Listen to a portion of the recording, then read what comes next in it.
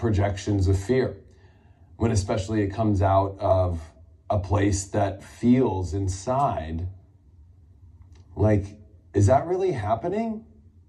Because if we look at life, sure, there are catastrophes. There are things that show up in life that are anomalies that make us go, whoa. You know, I always remember the tsunami of 2011 in Fukushima.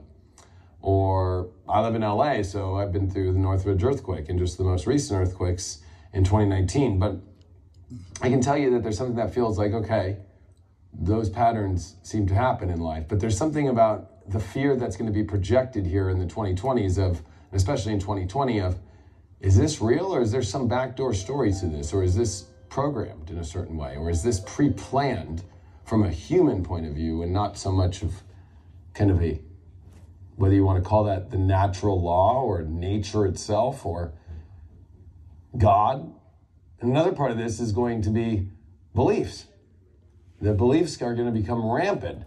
The amount of frequency from planetary aspects and consolidation, meaning conjunction point, but using kind of more of an easier term to understand of like potency of they're all in the same place in the sky in an area that goes back to 1283 and 4, which was what brought on plagues. Every time Pluto and Saturn get together in Capricorn, they bring on a plague right after.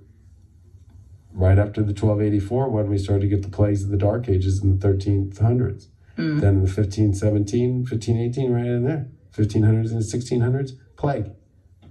So, not to scare people, but there is a plague coming, but I think it's a new plague. And the people that followed their destinies survived. The people that sat back and just wanted to live life and not do anything or follow what was their inner guidance towards achieving something of life died. The ones who didn't follow. Yeah.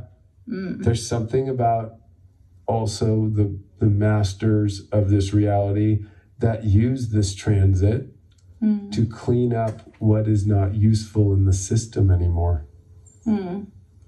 That's cryptic, but it's factual astrological data and truth that scares the shit out of me as an astrologer. Why?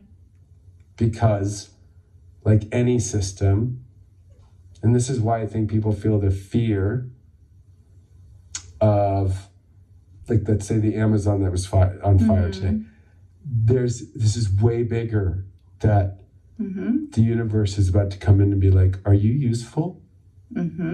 Did you come? Because there's a lot of energy that wants to come in here and do great things. So there's a cryptic clean out. Yes, I'm here to tell you this. Cryptic clean out. That's right.